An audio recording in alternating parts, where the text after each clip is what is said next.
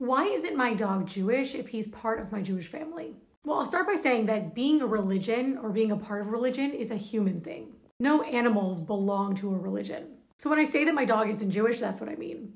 Does my dog have to follow Jewish laws that we follow, like any of the kosher laws? No, and a little bit yes. His dog food does not need to be kosher. When I buy dog treats, they do not need a kosher certification on them. Do I avoid buying him treats that have bacon in them because bacon isn't kosher and I don't want to bring bacon to my home? Yes. But at the end of the day, he's a dog eating it. So like if he goes to daycare and they give him a bacon treat, he's not going against Torah law. The only time that we have to be careful about the kosher food we give to our animals is Passover time.